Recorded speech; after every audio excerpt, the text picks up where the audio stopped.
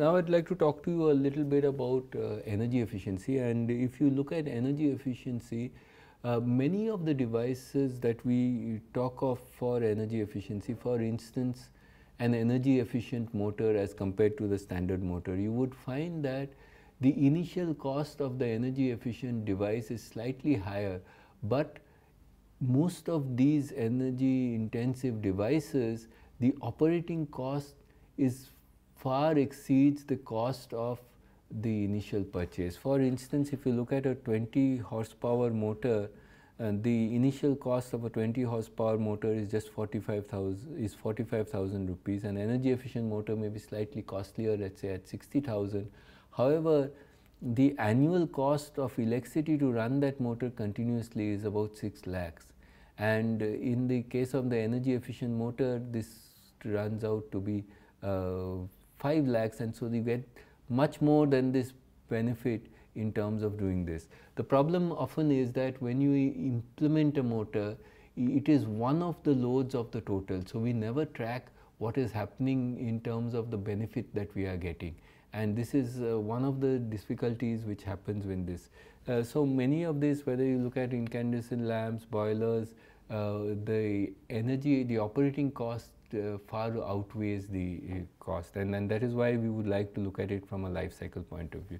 So this is from a German study which shows that how do we remove the obstacles for energy efficient motors, and there are a whole set of different policies which can be done.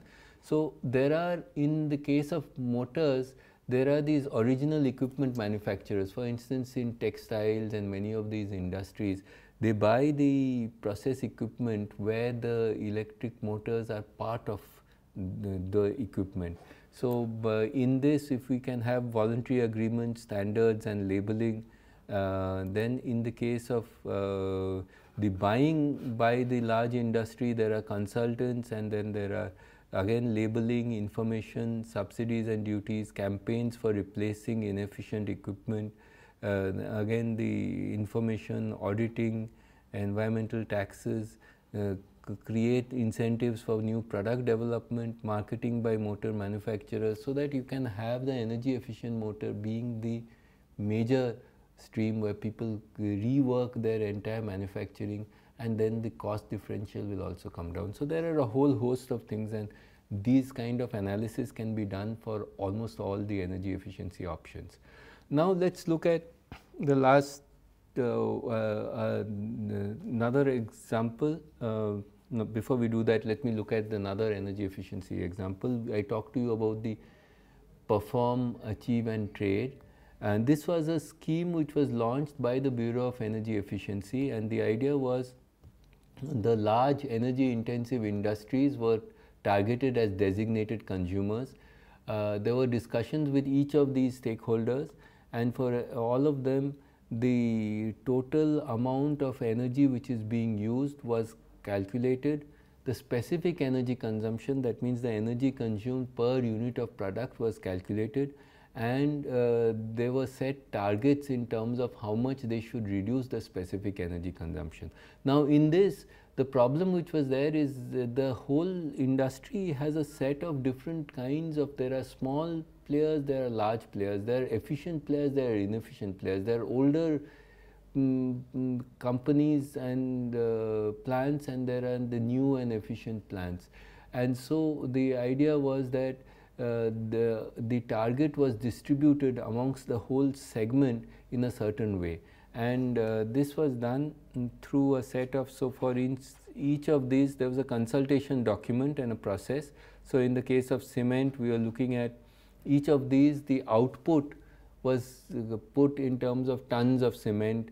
Fertilizer, it was developed in terms of tons of urea, so the energy used per ton of urea, energy used per ton of cement, energy used per ton of crude steel, sponge iron, alumina, molten aluminium, pulp, paper, fabric, yarn, caustic soda, electricity. You can look at the document for further details.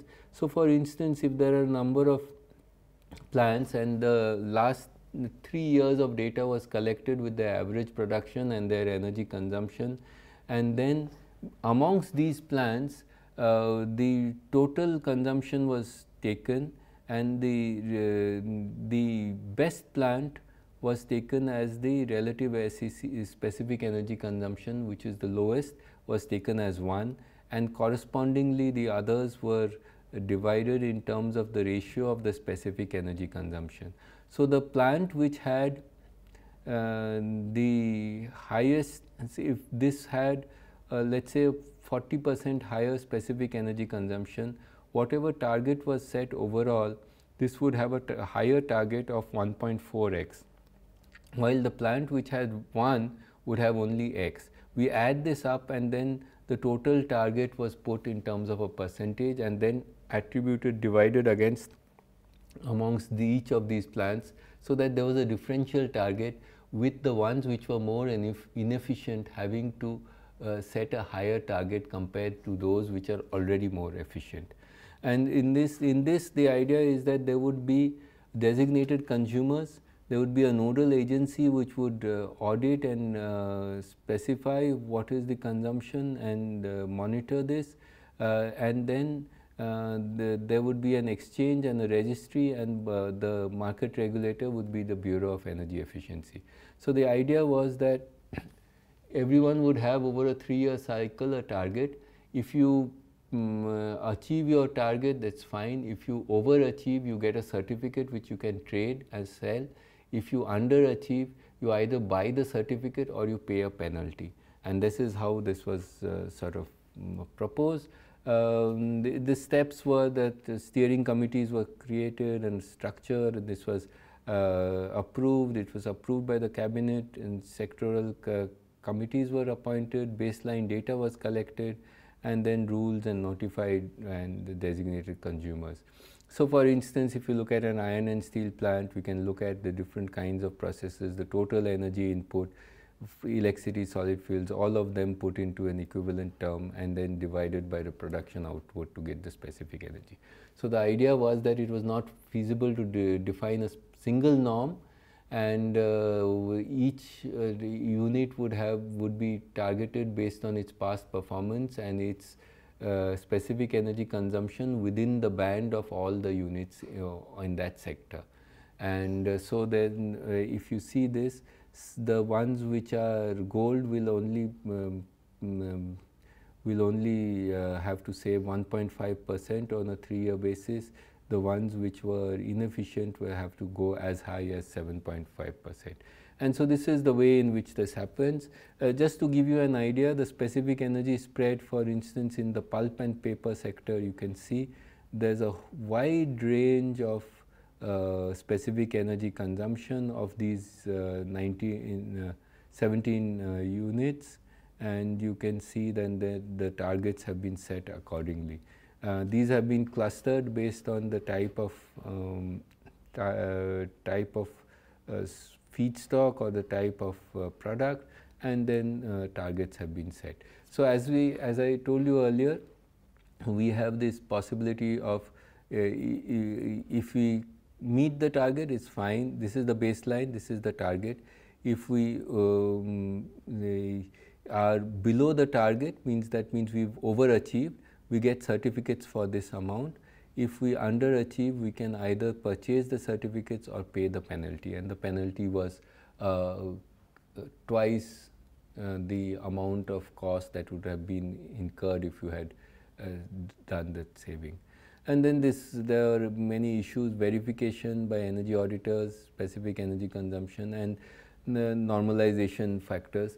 So, this has been implemented in a certain way. The next phase is happening where this is being broadened and deepened, and the question, the market has not yet developed, but the first stage of doing this has happened, and this has increased at least the awareness in terms of the energy consumption in the industrial sector.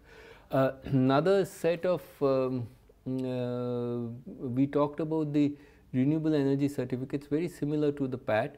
Here what has happened is, earlier we used to have these preferential tariffs where we got, for renewable energy we would give a preference in terms of a higher feed-in tariff. Now instead of this, now the idea is that the electricity is sold at the distribution company as the price at which it would normally be bought. and you get a certificate saying that we have generated X megawatt hours of renewable energy, renewable electricity, and that renewable electricity can be sold to obligated entities which will meet their renewable purchase obligations. And this has sort of, the idea was that these certificates would be traded, but unfortunately the supply and demand matching of this was not there, so it was actually just hovering around the floor, and there was not much movement on this. But this is, as things progress, the renewable energy certificate mechanism may work. So the idea in this is that this RECs will be going to the power exchange, and the state load SLDCs, the renewable energy generators and obligated entities can work on it.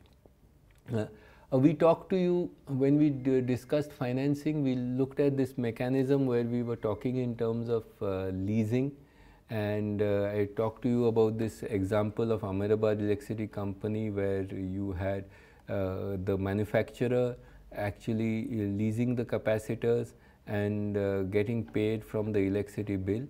A similar kind of concept was adopted in the scheme for the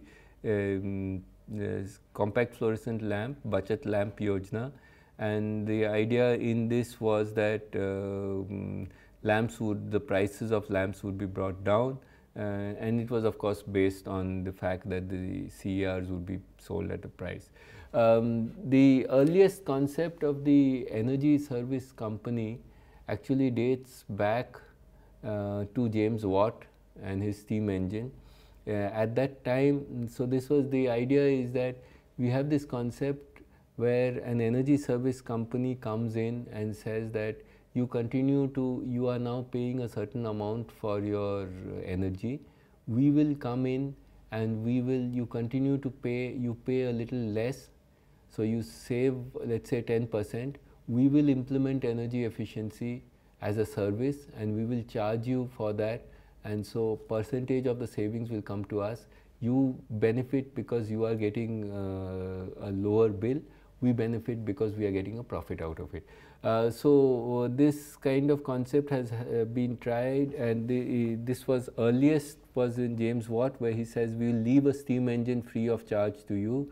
We will install these and take over for 5 years the customer service. So the whole operating risk is with this. This is especially true for new industries and steam engine. We guarantee you that the coal for the machine costs less than you spend at fodder on the horses which do the same work. So earlier it used to be horse driven mechanical work, and everything we require is that you give us a third of the money that you save. So 1/3 and 2/3, 1/3 coming to James Watt's company and 2/3 going to the company. So this is the concept of the energy service company. Somewhat successful in the Indian context, not that successful because many of the industry, the energy service company has to get the financing and do a lot of these risks. Now let's talk about the last example, and that is about nuclear. We'll talk about nuclear. As you may know, everyone usually has a view on nuclear.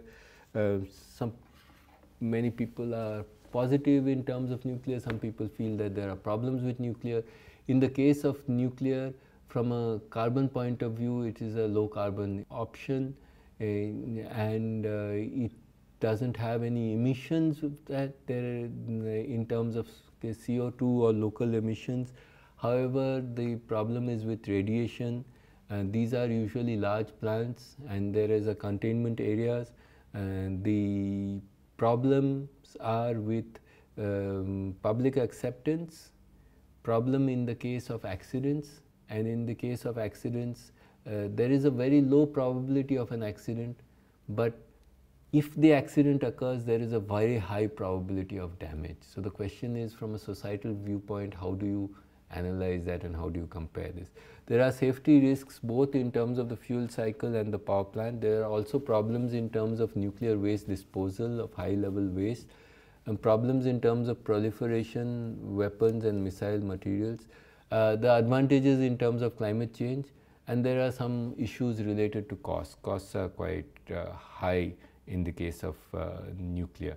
So let us just look at some of the things, and there are some estimates of the costs of damages to persons, goods and environment, and these are in the two accidents, the Fukushima and the Chernobyl accidents. These were the kind of damages, 187 billion euros and 450 billion for Chernobyl.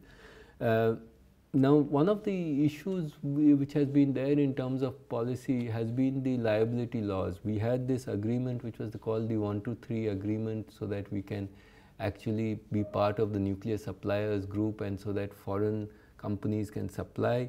And the question was, should we be limiting the liability? So these are the kind of operators liability and the limiting, in the case of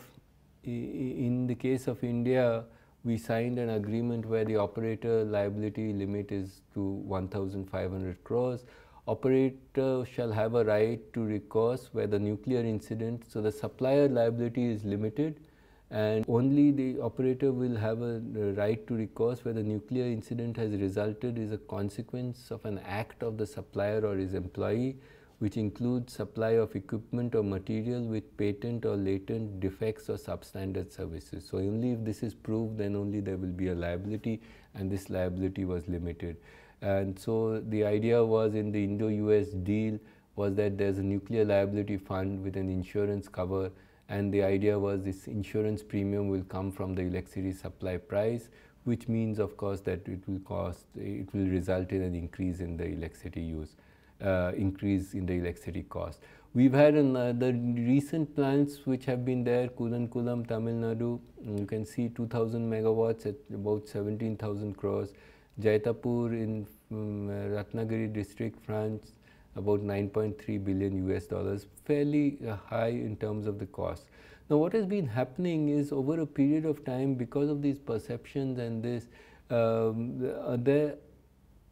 Japan, for instance, had a significant amount of nuclear generation, and based on the problem and the Fukushima accident, there has been a setback in terms of nuclear generation in Japan. In most of the countries, the regulation has mandated more controls, and also many of the power plant nuclear generators are not functioning, are not increasing the number of equipment. So the costs, unlike in the case of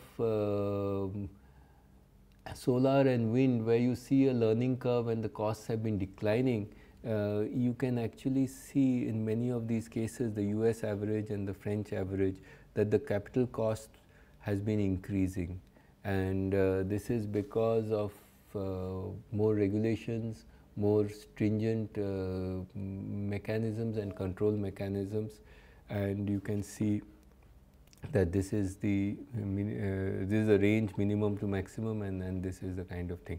Of course, people are talking in terms of more inherently safe nuclear reactors, and there are people are also talking in terms of breakthroughs in nuclear, both in terms of smaller reactors, and there is also research going on nuclear fusion. In our context, we've been looking at now thorium as a feed source stock, but the whole issue in the case of nuclear is a question of addressing the perception and the reality of risks, and seeing whether this is societally acceptable or whether there are options. But this could be one of the cases where we can look at nuclear to meet some of the base loads. With this, we conclude this section on energy policy. We have looked at different examples. We've talked about the framework for policies. We've looked at different kinds of policy instruments and different metrics. We've looked at air pollution. We've looked at our Paris commitments. We've looked at access, cooking, energy efficiency, PAT, and the nuclear agreements.